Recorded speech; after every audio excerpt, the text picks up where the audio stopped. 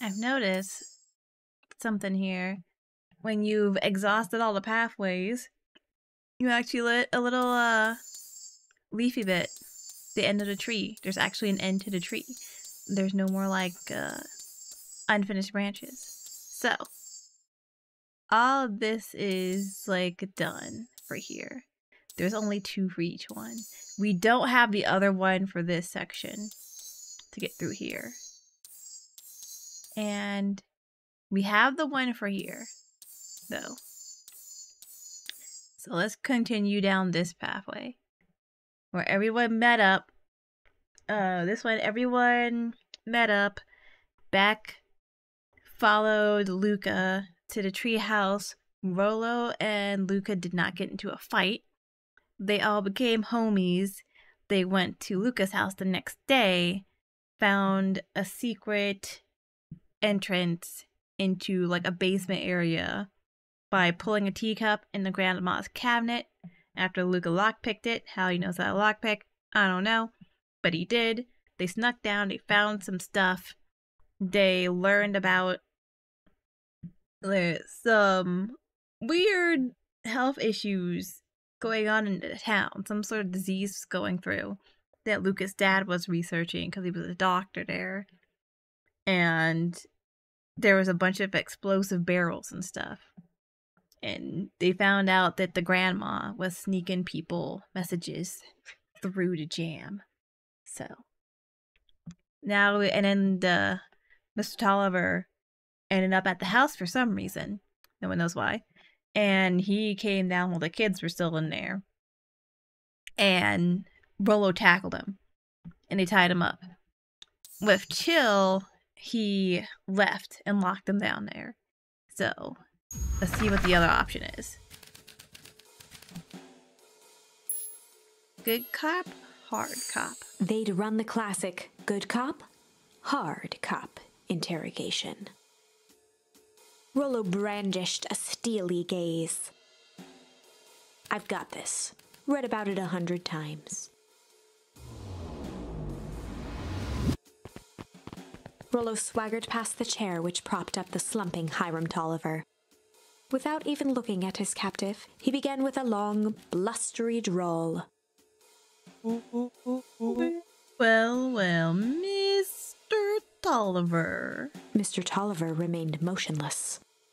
Rolo spun around to face him. He'd clearly expected to rouse Mr. Tolliver with his booming voice. Mr. Tolliver? Beck and Luka gave each other an unsure glance. Rolo slammed his fist on the table. I said, Mr. Tolliver! He grabbed the table lamp and beamed it onto the unconscious face. Mr. Tolliver groaned and slowly lifted his head. He recoiled with a muddled, weary squint. In the world? The chair wobbled as he attempted to straighten up. Who's Mr. there? Tolliver could only make out rough shapes through the glaring light. With a gruff tone, Rolo hoped to both conceal his voice and intimidate. I'll be asking the questions here, punk. Hold on, let's just calm down. Oh, I am calm. Calm as a carrot in dirt. As for you, looks like you're sweating. The doubtful expression on Beck and Luka's faces transformed into awe. We can do this my way, or... well, let's just say I've never needed another way. Rolo, hitting his stride, was now channeling every detective trope his memory could recall. He slammed the table again. Now dance! What? I don't Mr. even... Tolliver's voice became desperate. He was nearly in tears. You've tied me down. How the f could I dance? Dance with your mouth, punk. Spill the beads. What are you doing poking around this house? I'll be here to help Juniper, to make sure everything's ready. Oh, so you're in cahoots with Gran? Gran? Mr. Tolliver was in a daze, now more confused than ever. Gonna help her blow up the festival, eh? Blow up the festival? Good He shook lord. his head, feeling more and more dizzy. No, you've got it all wrong. Where is she now? She's headed to the source. Source? What's the source? It's His where voice faded to a whisper. the town began. Where it all began. What is Operation Sparkplug? With that, Mr. Tolliver passed out cold. Rolo swung around with a repentant grimace. Damn, Rolo. I think you went a little too hard on him. What did he say about the source? It's where the town began? We need more information. Yeah, but we'd better not push Mr. Tolliver any further. Is there anyone else who might know more? What about the History Museum? It just got set up for the festival. Nah, that tent was put up by the Valentines. Everything they do is just a bunch of fluff to glorify themselves. Is there anything more reliable? The library. If there's any information about this source thing, Kato can help us find it. Let's go get some answers. Kato! This is a dang nice library. Thanks, we work hard on it. Aren't you a little too adorable to be a librarian? Adorable. Oh, Kato hung out here so much, eventually they gave him a set of keys. I just keep an eye on the place for Miss Novak sometimes. They got you working for free? It's quiet and I get all access to the books I can read. I'm working a person want. Fair enough. What can I do for y'all? We need a favor. Already told you, Rolo. I can't put you on any higher the wait list for the next Tank Atomic. If you're here with more candy, I'll have you know I can't be bought. It's called a personal code of conscience. Actually, we're looking to do some research. Now you're speaking my language. What are you looking for? That's the thing, we sorta don't know. What do you got on the history of the town? There's the country record archives. What's in those? Births, deaths, newspaper clippings, stuff like that. Pretty boring writing. But they do go all the way back to when the town was founded. Great, we'll start here. Chapter 8. 6 feet under, 3 towns over. The kids spent the rest of the afternoon combing through dusty piles of old county records, desperately searching for anything that could help them make sense of Mr. Tolliver's cryptic utterance. Luka tried to shake the thought of Gran's basement, but his focus wavered. Explosives, messages hidden in jam, dossiers on various town figures, and a corkboard threaded with photos. Gran was the only family he had left. He still couldn't bring himself to believe the worst. But the old map with the symbol of explosives in town square made that difficult. As the sun began to set, the kids were no closer to the truth. If I have to read any more records, my eyeballs are gonna pop. We have to keep digging. If I dig another word, I'm gonna end up with one of those asinine death records. Rolo Cotter lived a full and wonderful life. Till he read so much boring crud that his brain oozed out of his ears. Rolo shut his book with an assertive nod. If you got a better idea, spit it out. You sound like my sister. Keep pushing your luck, pal. It won't be boring country records that kill you. And I'll put you in the obituaries myself. Rolo muttered under his breath. You're a country record. Really? That's the best you got? When I'm done with you, you'll be the footnote in history. Just Beck like slammed her finger down on the open page before glancing down to read. J. Hartford here. I'd love to see you try. Hey! We're all a little tired here. Let's just take a minute and... Something tickled the back of Luka's mind. Wait, what was that name, Beck? In the obit? J. Hartford. In the Brookville Tribune. 8 years ago. That can't be right. What is it? J. Hartford. That's my grand's name. Junifer Hartford. Maybe there were 2 J. Hartfords? Mrs. Hartford is survived by her young daughter E. Hartford. My mom's name is Eleanor. Okay, this is getting creepy. If your gran is 6 feet under, 3 towns over, then who am I living with? What? Okay, so either it's an imposter or his grandma is actually his mom. His grandma's actually his mom because she got hit with the goop. I wonder if that's what happened. The question hung in the air.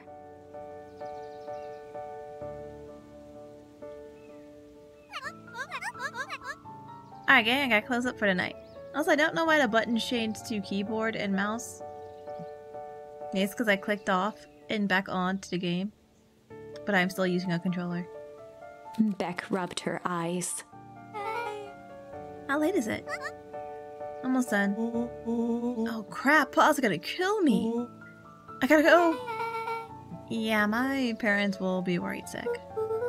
Okay, let's meet up as early as we can at the festival tomorrow. What are you gonna do about the unconscious man in your basement? I'll think of something.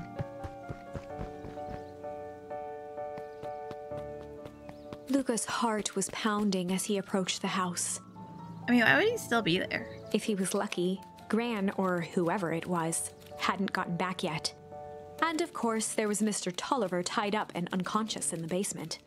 Dealing with him would be the first order of business. Luka shook out his arms to calm his nerves before entering.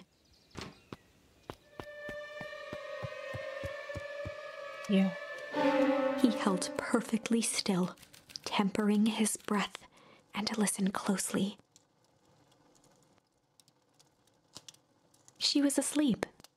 His only hope was that she hadn't found Mr. Tolliver before dozing off. Oh my god.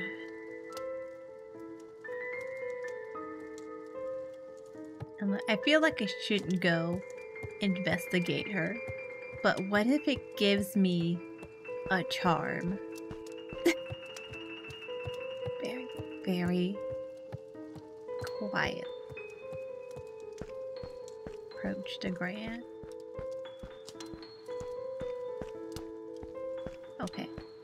There's nothing here.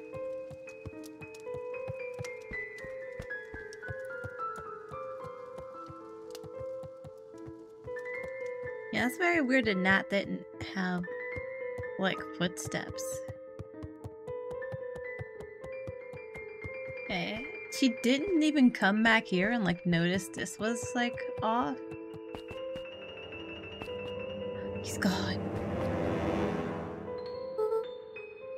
Oh no. Mr. Tolliver was nowhere to be seen.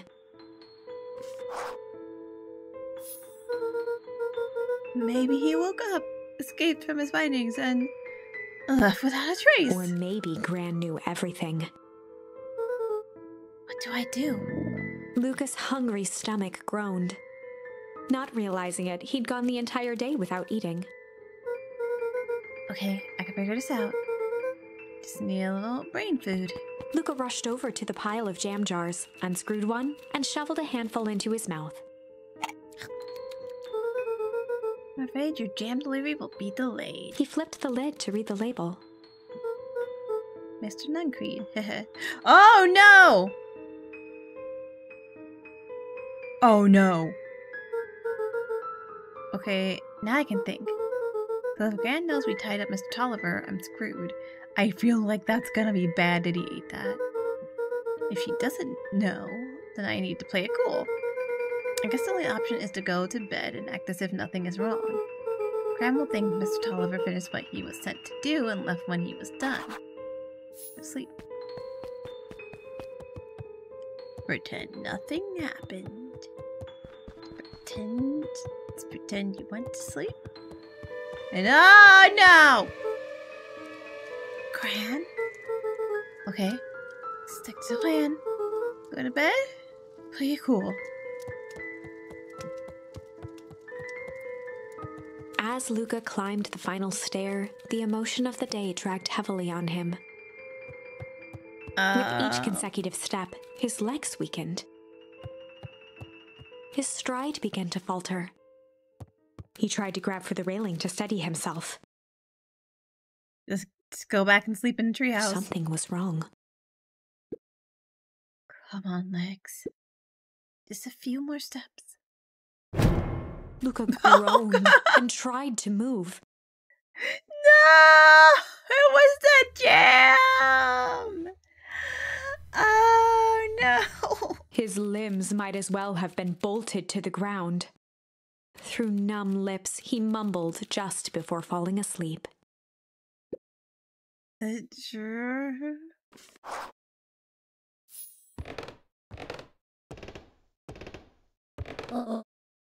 Sweet boy. What did you get yourself into?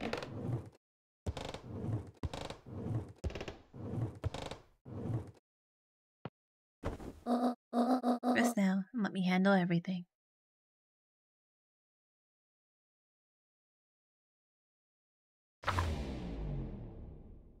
Chapter 9. A speech to end all speeches. Luka awoke to find himself face down in bed. He moaned into his pillow.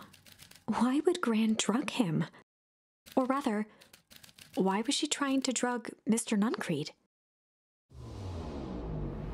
That's a good question. Shaking the questions from his woozy head, Luka snapped back to the matter at hand. Maybe because he's in on it. He's in on it. He's part of the bad crew. The festival! Ew!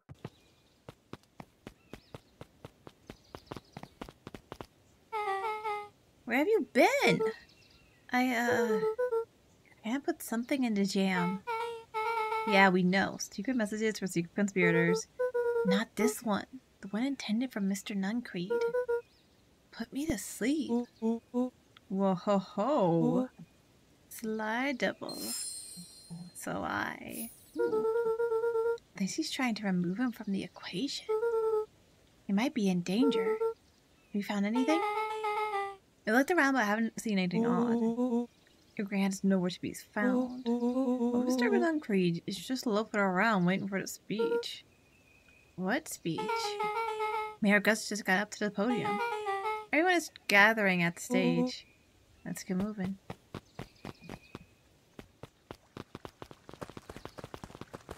Augustus Valentine nervously wiped his brow. Is saying, oh god. Hello, Beacon Pines. I'm Augustus Valentine, your mayor, and I suppose you already know that. Yes, before we get started, I just wanted to take a moment to recognize someone who couldn't be here today.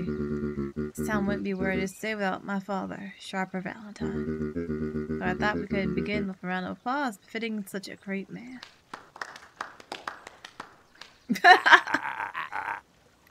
And that's more than old Kaja deserved. Gus cleared his throat and awkwardly loosened his tie. Right, or as William Kerr bounded on the stage with the energy of a preacher at a big tent revival. Gus Valentine, everyone. He gave Gus a hearty slap on the back and motioned him off the stage. Let's hear for our mayor. What a great turnout. Oh, heck, I didn't prepare anything. But I suppose I could say a few words. It would be a shame to waste such a beautiful podium. Mr. Kerr pulled a thick stack of note cards out from his vest. Community, conviction, commitment. These are the things we celebrate a perennial harvest. For us, these are the pillars of the bridge to a better tomorrow. But I think it's time to add a new pillar. Change. Change is a powerful thing. It's inexorable, unavoidable, and undeniable. Inexorable. And I am dadgum thankful for it. Change is the reason we're all together today. It's hard for me to believe that it was only 4 years ago when fate brought me here. A simple business trip which brought me to a small town which could change my life forever. Mr. Kerr took a moment to survey the crowd. You know what? He wiped away a single tear. The second I set foot in Beacon Pine, something about this place had held me captive. You see, change represents opportunity. It represents potential. Those chains that help me recognize the potential of this place. See, the people of this town, despite suffering great loss, still held on to the things that made them special. He thumped the podium to emphasize each word. Community, conviction, commitment. Change. Mr. Kerr nodded confidently, biting his lip. The crowd was silent, in rapt attention. Fate made a perfect match that day. Nothing is more important to y'all than community. Perennial harvest is a community first and foremost. Mr. Kerr methodically made eye contact with each section of the crowd. The only way you made it through the fall harvest was an unshakable conviction. A conviction that a better tomorrow was just over the horizon. Perennial harvest was founded on the conviction that we are that horizon. This festival is a symbol of our commitment to each other. His voice began to build to a crescendo. We now walking hand in hand into a future we will shape together. And that is what change is all about. Grabbing the future by the scruff of the neck and making things happen. Change is a choice. I am tickled pink that we all will be making that choice together. How great is that? Just imagine what we can accomplish. Ah, shite. What was The that? crowd began to look around nervously. Don't worry, a little thunder isn't going to ruin this day. Everyone's remain Mr. Kerr calm. quickly flicked through his note cards. Where was I? Through all my travels, I have learned one true thing. One always reaps what they sow. We have all planted a lot of good in this town. So it is with a happy heart that I can He proclaim raised his hands up to the heavens. a harvest awaits. Ooh. At that moment, a merciless wall of impossibly cold air ripped through the crowd, instantly freezing everyone and everything it touched. For a man like William Kerr, this was a fitting way for things to end. On a stage, with an entire town frozen in rapt attention for the rest of time. The end. There's that ice again! Whenever I think we're getting close, it comes along and ruins everything! Yeah, I noticed that. Maybe we should just quit? Maybe you should just close the book, walk away, and never think of me again. No, it's alright. We still got chances. We still got things to do. No, I don't mean that. Of course you don't. We got a little closer this time. We just need to try again. Please.